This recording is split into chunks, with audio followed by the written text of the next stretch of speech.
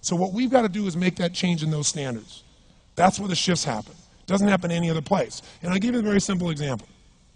If you want to know the difference in people's lives, it all comes down to what are the things that are musts for you versus shoulds. So let me tell you this. We said to have an extraordinary life, you got to have an extraordinary psychology, right? Extraordinary psychology means you got to live in an extraordinary state. To be in an extraordinary state, you got to condition your nervous system, your body, your physiology and focus to be at their best. Do you agree with this? Yes or no? Then to do that, though, you can do that. Why doesn't everybody? Not because you can't. We all have the ability. It's because of our standards. I remember a time early in my career, I was about 24, and I went to do a seminar in Boston. And in those days, a big seminar for me was like 125 people. And it was a 3-day seminar, and we worked around the clock, and people made such extraordinary changes in their life. And at the end of it, I was feeling so fulfilled. I was thinking, my God, I'm 24, maybe 25 at the time, and I am so happy because I have found my mission in life. I'm doing what I love. It's making a difference in people's lives. This is extraordinary. So we finished about midnight on the Sunday night. And around midnight, I'm still wound up, so I don't feel like going to bed. So I decided, okay, let me take a walk here, and I decided to go through Copley Square. If you've been through Copley Square, it's a pretty neat place. Because in Copley Square, you can look up and you can see buildings that were here before we were known as the United States, and beside them you see skyscrapers that are new. It's a pretty cool place.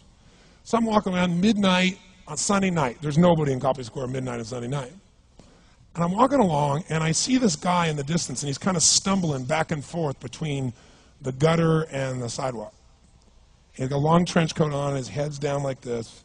He's holding a brown bag, and I can start to smell him even before I get there, and I'm thinking, this guy's obviously drunk. And as I started to get closer, I thought, I bet he's going to beg me for some money.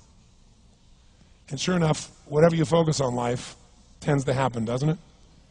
So sure enough, he gets real close to me, and I thought all of a sudden he wasn't going to do it, and all of a sudden he popped his head up. It was really weird. He went, "Mister!"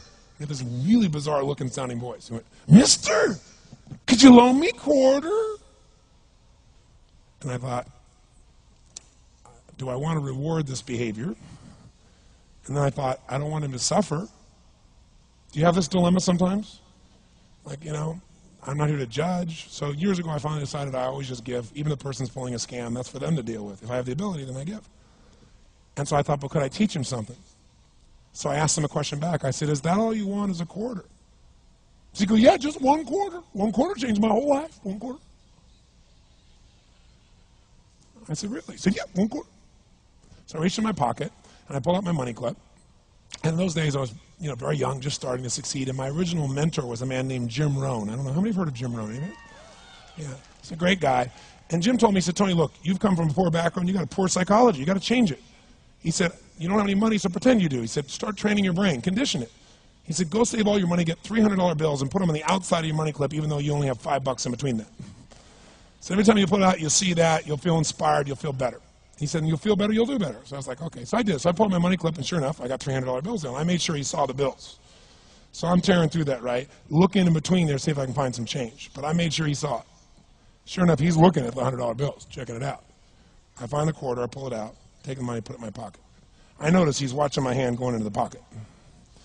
I took the quarter, and I looked at him, and I said, sir, life will pay any price you ask of it. And I gave him the quarter. And then something really interesting happened. He took the quarter. He looked at the quarter. He looked at me. He looked at my pocket. He looked back at the quarter, looked at me, looked at my pocket, looked at me again, looked at the quarter, looked at my pocket, looked back at me and said, you're weird. And then he shuffled on off like this, right? And I thought to myself, wow, what's the difference between him and me? I mean, I was 24, 25 at the time, doing what I love most, have my mission in life, and he's in his early 60s, drunk on the street begging for quarters. What's the difference? And I thought, well, maybe God's blessed me because I'm such a good person. I thought, oh, and he's such a bad person, that's such bull. And I thought, wow, maybe the answer to that question is what I just told him. Life will pay whatever price you ask of it. But you know what's interesting? You got to ask intelligently. In the Bible it says, ask and you shall what? Yeah, pretty good formula. You ought to look into it. But you know what? It says, ask and you shall receive, but I'm sure it meant ask intelligently. I'm sure that's what God meant. I'm sure he didn't mean bitch and you will receive. Whine and you will receive. I don't think that was the instruction. Now, if you were going to ask intelligently, there might be 5 elements of that. Number one, you'd have to ask specifically, wouldn't you? You wouldn't ask in a general way. People do that all the time. They go, I want more money. Fine, here's $1, get out of here. Very often, you're getting what you're asking for. You're just not aware of how general you're asking. Clarity is power. The more clear you are about exactly what it is you want, the more your brain knows how to get there. Your brain is a servo mechanism. It's like a bomb. Those bombs, those missiles, they have a servo mechanism. So if the target moves, it knows what the target is, it follows it. Your brain, when you condition it, knows exactly what to go for and it'll find a way to get there. Did you ever buy a certain outfit or a certain car and suddenly see that car outfit everywhere? How many of you have had that experience? Say, aye. How come that car outfit's everywhere? It always was everywhere, but now you notice it.